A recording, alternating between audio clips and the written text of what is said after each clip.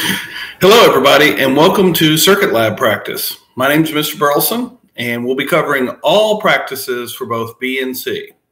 I know that we already have Mr. Dazzi on, and I don't know if we have any others on, but if we've got any questions, feel free to put them in the chat window.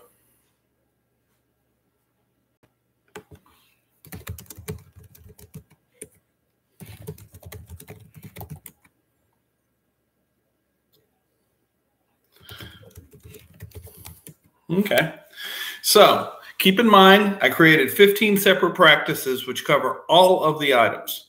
You'll also notice that they're all up to level 15. There are 15 levels of items in the homework generator. The only items I did not create for the homework generator were the operational amplifiers. Okay. And the key thing to keep in mind with an operational amplifier is to make sure that you know the difference between a comparator, a non-inverting amplifier, and an inverting amplifier. You should also know how to do general simple circuit analysis for an ideal operational amplifier, which means that you understand that the current going into either of the inputs is zero. The input impedance between the two inputs is infinite, basically. That the gain at the output is near infinite. And the other thing to keep in mind, the output of an operational amplifier is the one place where they say never do a KCL. Okay. So in addition to Mr. Dazzi, is there anyone else here?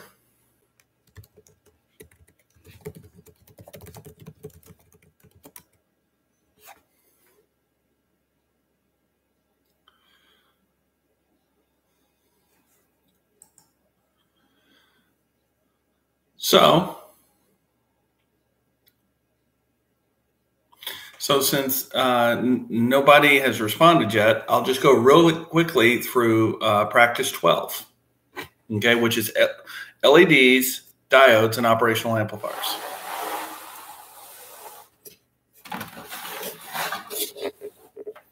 So you'll notice here we've got operational amplifiers, you remember there are different types of switches. Your standard normal switch, like a light switch, which is simple on and off. It's either open, which is off, or closed, where it is on. You've got a single pulse double throw, where again, you have a common output here, but you switch between one input or another, okay? Now, what's nice about this is that you can switch from one circuit to a different circuit, okay, but not two at the same time. A double pole single throw is similar to the single pole single throw, but the two throws are actually hooked together such that when I click it here, okay, they both set up two separate circuits. Now you'll see this quite often a lot in 240 or 220 volt circuits, where you'll have 110 volts and 110 volts here as well. Okay, and then you have a double pole double throw, where basically again your throws are linked together and you're switching between multiple circuits. Fuses are safety devices which burn out, so the filament, like right there, will burn out at a given rating. So you'll see like the ratings here, and they're set up for amperage. A circuit breaker is very similar to a fuse, except that it trips. In other words, it switches off automatically when it exceeds the amperage rating. So this is a 32 amp, that's a 20 amp, that's an 8 amp. Generally speaking, you see these a lot more now because you don't have to replace them because it just automatically switches off. It's a little bit slower though on the protection, so the protection's not quite as good. So in some of things, you'll still see fuses. We talked about dependent sources, where a dependent source is shown by a diamond shape, and you can have either both a dependent current source and a dependent voltage source. And what it is that it's some sort of equation, usually referencing something else in the diagram, okay? You can use KVLs and KCLs on these, but keep in mind when we do superposition, you cannot do superposition with dependent voltage or current sources. Superposition is really useful when you have multiple independent current sources or multiple independent voltage sources or just multiple independent sources. And what you can do is you solve for the current and voltages with just using one of the independent sources at a time. You get rid of all the other sources. If it's a voltage source you're getting rid of, you replace it with a short, and if it's a current source, you're replacing it with an open. You then solve it for every last. So if you got three independent sources, you solve it for all three independent sources. And you can add together the currents, you can add together the voltages. Just keep in mind, you cannot add together power, and you cannot use this with dependent sources. We talked about diodes, and a diode's a two-terminal device that looks something like this. And it's got an anode and a cathode, okay? And it generally allows current to flow in one direction. So if I put a positive, usually like a 0.7 volt voltage on here, this actually acts very much like a short, okay? And so if you look at the current versus voltage diagram of a diode, you'll notice that here is at 0 volts and minus 1 volt, it's acting like it's open. But if I get positive 1 volt, it's acting like a short. So you can imagine this is a really nice way to make sure that the current only flows in one direction.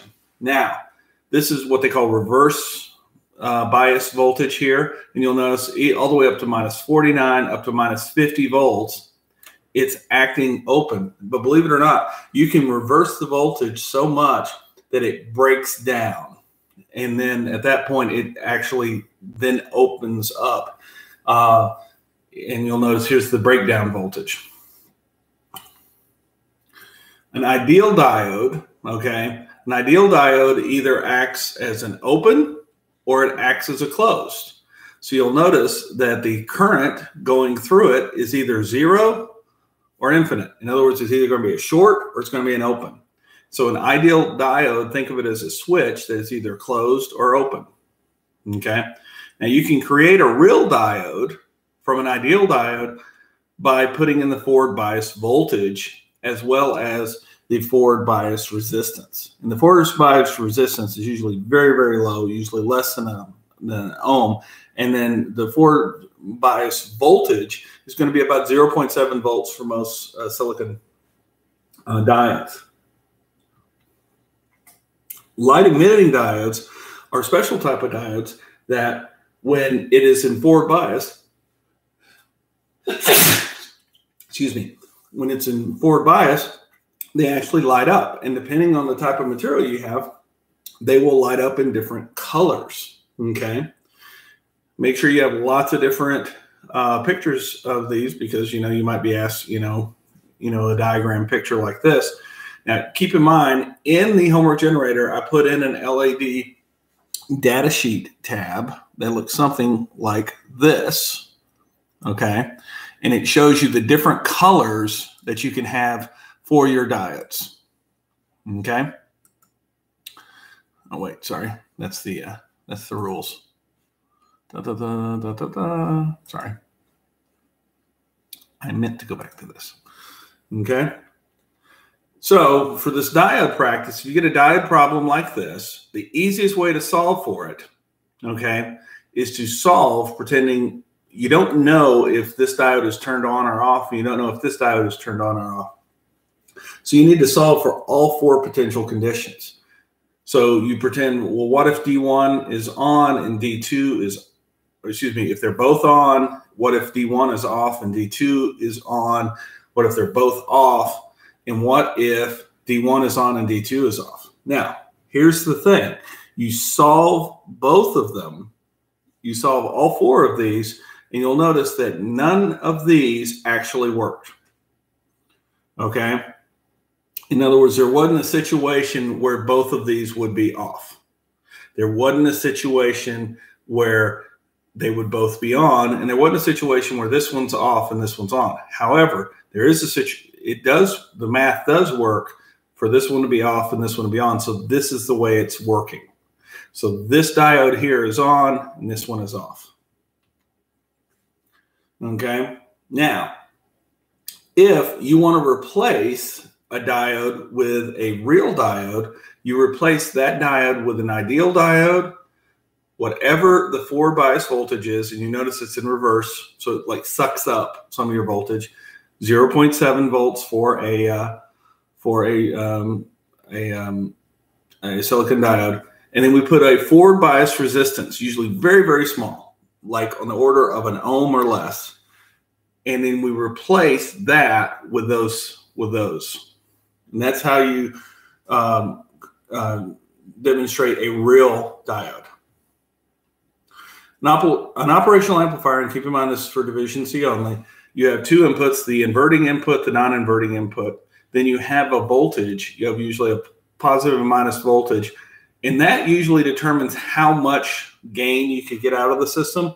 But keep in mind, for ideal operational amplifiers, you assume that it can do infinite gain. In reality, believe it or not, you can see like 10,000 times, 10,000 times gain. Now, you never ever put a KCL here, okay? But what you'll find is that you can create a lot of different things here with op amps. So this is what an op amp would actually look like with the resistors and the capacitors inside a common 741 op amp. However, in reality, it looks more like this. You'll notice we got a dependent source here, which is your gain. You've got an R out. So this R out's going to be really, really small, like dang near zero. This input resistance is going to be really, really high, usually on the order of giga ohms, okay? And VS and VS minus are usually plus or minus 5 volts, but they can be even more than that, okay? Now, for an ideal op amp, you have an infinite, so the G here, the open loop gain is infinity, okay? It can handle that. This is infinity input impedance, okay? So your V out could be a maximum of 0. There's not going to be a common mode rejection ratio. There's not going to be power supply reject ratio. Okay. There's not going to be offset voltages. There's not going to be any output impedance. There's not going to be any noise.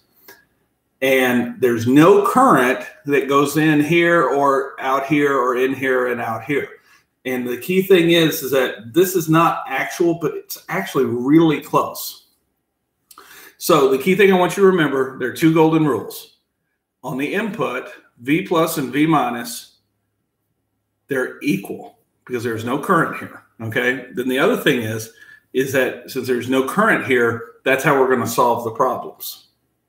So if I look at a comparator here, okay, where I put a V in here and I ground this out and V out, what that will mean is that the V out will go to the maximum output voltage, okay, if I put any voltage right there, okay? And if I put a negative voltage there, okay, what's going to do is that that'll give me the maximum negative output voltage, okay? And so this is not used very often, but it could be used if you wanted to have something that would compare this voltage versus that voltage. This is probably the most common use is an inverting amplifier where we have an input resistance and then we have a feedback here with a forward feedback. And what you'll find is that the gain here is equal to minus RF divided by RN. So if I put a 1 mega ohm resistor here and a 1 ohm resistor here, you will get a minus 1,000,000 gain. Now, minus 1,000,000 you might not be able to do, but minus 10,000 you can probably do in real life. The second most common is the non-inverting amplifier. Okay, now the non-inverting amplifier gives you large amplification, okay, again, up near the source voltages. But what you do here is that now VN goes in here and the feedback is now on the other side. You have R1 R2. Now, what you'll find out here is that the gain's equal to 1 plus R2 divided by R1. So again, if I did a 1 mega ohm resistor here and a 1 ohm resistor here, I could have 1,000,001 gain, okay? Really high gain, but it's positive. So the other one was negative, this one's positive. If it's a more complex op-amp circuit, simplified by redrawing it, make it easier to see. Combining resistors, just like we had done before. Use the same circuit analysis tools as KVLs, KCLs, voltage current, but never ever use a KCL at the output. Use the golden rules of an op-amp. But I will tell you, if you can figure out if something looks like a non-inverting amplifier or an inverting amplifier, they're usually going to be combinations of those two. Okay, so if I look at this one here, okay, this looks very, very much like, if we go back over here, it looks very much like an inverting amplifier, okay? But it is a little bit different. So what ends up happening is that the voltage here is 0. That's saying it goes to ground. So the voltage here is 0. So the current coming in here across R1 is equal to Vs minus 0 divided by 1 kilo. That gives us that current. Well, that current by KCL comes in here. It has to go that way. So that same current goes this way. Well, now that current is going to give me a voltage here. Okay. Well, now I can figure out what that current is coming here. So if I know the current here and I know the current there, I know what the current is here using a KCL right there. And once I know the current there, I know the voltage. Well, now I can go 0 plus this voltage plus that voltage, and that'll be my output voltage. And what ends up happening is that after doing all of that, it comes out to about -20. Okay? That's what I calculated. Now, here's the really cool part about that. Does that make sense? Yes, it does, because it looks a lot like an inverting amplifier, so I should expect it to be minus here. Okay, now I look at this puppy, okay? Now, this is another one that at first glance looks really complex, but let's look at this part. This part right here looks very much like a non-inverting amplifier, okay? This output's going to be 41 times that. Now, if I've got this voltage here and this voltage here, and remember, no current can go here, so the current's got to go around here. Well, guess what? I can real easily figure out this voltage right here, because this right here is a voltage divider, okay? And so what will end up happening is that I notice real fast that it's a non-inverting amplifier, okay? And then as you come down to it, it ends up being 13.67 times 2VA plus VB, okay? Remember how to argue an illegal question, okay? Always make sure that you look back at the rules first. And always make sure you're updating your binder. So with that, I will come back and I'll ask the team, do we have any questions? Mr. Dazzi, are you back?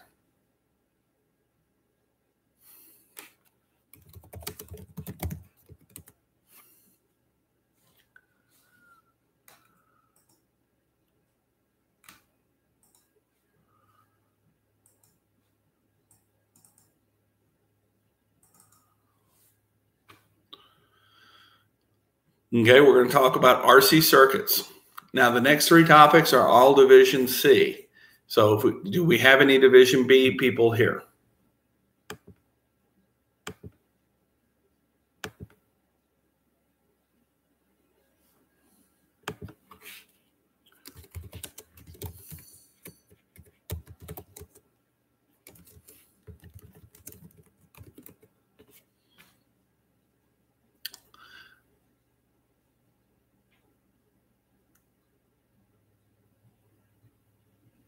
Okay, so with Division B people, let's just talk about it real fast. We're going to talk about RC circuits.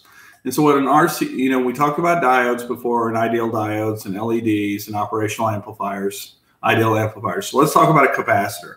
A capacitor stores electrical energy between two plates normally in some sort of dielectric material. Okay, the unit of capacitance is a farad, and just remember the charge is equal to the capacitance times the voltage.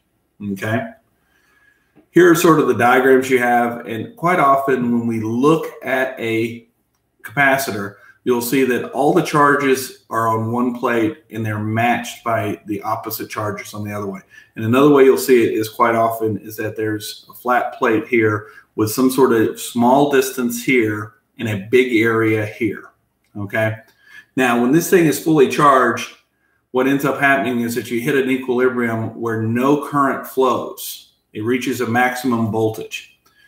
When it's fully discharged, there's no voltage here, and the current actually keeps flowing until that charge hits that equilibrium. So if I wanted to calculate the capacitance, it's equal to epsilon times the area divided by the distance. So the smaller the distance, the bigger the area, the more capacitance.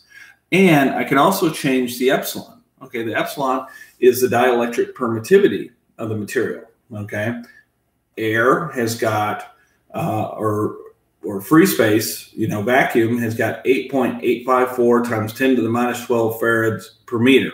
Okay, all other materials are going to be higher than that. Air is only slightly higher. So air acts a lot like a vacuum. Okay, now you will be able to find all these dielectric items, and you need to have a couple of tables, because if they say, well, what if they use glass? What if they use ceramic, etc.? Okay. Now, an RC circuit basically is going to be in two modes. It's either going to be charging the capacitor or it's going to be discharging the capacitor. And then they'll either charge it to fully charged and then they'll discharge it, or they'll have it discharged and they'll be charging it. Okay. The time constant is equal to RC, where the resistance is, when you look from the capacitor, what type of resistance is it facing when it's discharging its current, okay, or when it's being charged, okay? So now there's usually going to be a switch, and they will say at some time equals 0, and then they'll say it'll either been discharged for a long time or charged for a long time. Generally speaking, it takes about the time constant is about the time it takes to charge a capacitor to about 63% of its maximum value, or about the time it takes to discharge a capacitor to 37% of its original value. And so I know you guys have already figured out it actually discharges twice as fast as it charges up. Okay. Now, a lot of people say this reminds them a lot of a battery, and there is some truth to that. Okay. So think about this. If the switch is set to B for a very long time, it will discharge the capacitor until VC is equal to 0 and no current's flowing. If the switch is set to A for a very long time, VC is going to be charged, okay, and eventually this current going through here goes to 0, so therefore the voltage here is VC is going to be equal to VB. Okay, so just keep in mind that this is how pretty much all of the RC circuit problems go. Okay, now, generally speaking, this is the reason why it is not used, if you will, in B division. Here is the equation for how the charge increases as a function of time. Okay, so keep in mind it's 1 minus E to the minus T divided by RC. Okay, the common solution method is find your start condition, determine the impact of the charges at T equals 0, combine capacitors if needed. And remember, capacitors combine opposite of resistors. So those capacitors which are in parallel actually add up together, and those that were in series actually are less. And this sort of makes sense when you think about when you put them in parallel, the area continues to grow. Okay. And so there's a ton of really good practice problems here. Like you'll see in this particular case, when this thing is fully charged, there's no current going here, and it just turns into a voltage divider. So the initial fully charged voltage will be whatever the voltage division, whatever VR1 is equal to VC. Okay. This is also another very common one. Okay. Where basically when it's fully charged, okay, the switch has been closed for a very long time, so it's fully charged. And so what will end up happening is that there's no current flowing here, and so it's going to actually act like a voltage divider, okay? And you'll have, it'll do 2 to 1 here, and so what you need to do is that you do 2 to 1 here, and so there's more voltage here, so there's less voltage here. So this is like going to be like 4 volts here, okay? And that's going to be like 8 volts there. And then it's 1 to 9, okay? So what that means is there's only going to be 1.2. So you're going to have 10.8 and 4 here. So 10 minus 0.8 minus 4 is equal to 6.8 volts is where we're going to start at, okay? Oh, sorry. All right, Mr. Dazzy is back. I had already switched over to Division C. Did you have any questions, Mr. Dazzy? While capacitance is part of Division B, understanding how capacitance works, knowing how to do an RC time circuit is not part of Division C or Division B.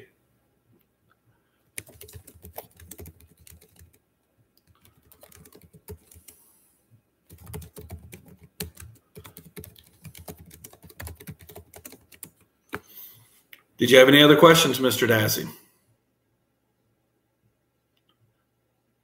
Have you been able to compete yet?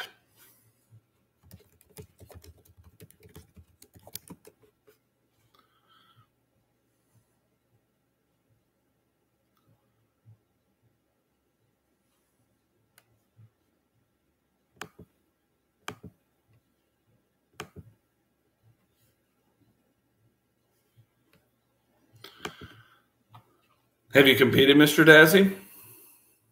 I see you don't have any questions. Okay.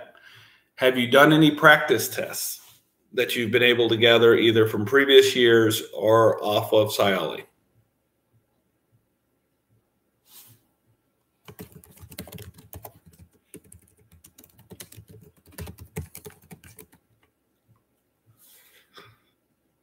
Not a problem.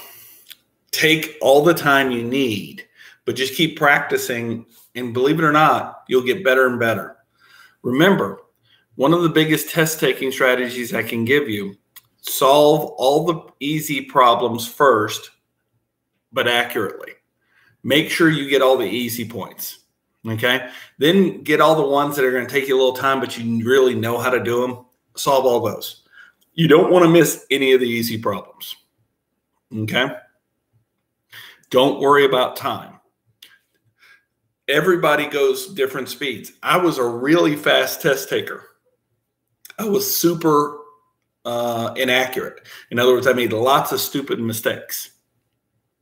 So what usually would happen is that when I would do tests like this, I didn't do Science Olympiad, but we did a different competition that was very similar. They would put me with a friend of mine who was much slower, but much more accurate. And so he would check my work on things that I messed up on a lot. And between the two of us, we got to answer all the questions, and we tended to be pretty accurate, and we placed pretty well. So do not worry about finishing on time. Is there any area you want me to cover then today, Mr. Dazzy? I think you're our only person.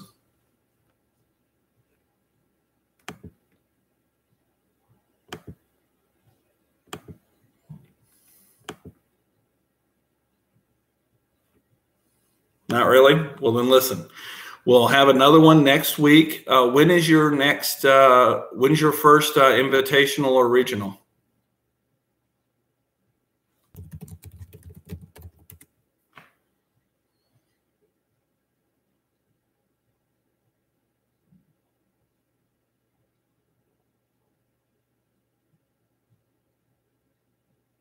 Not a problem.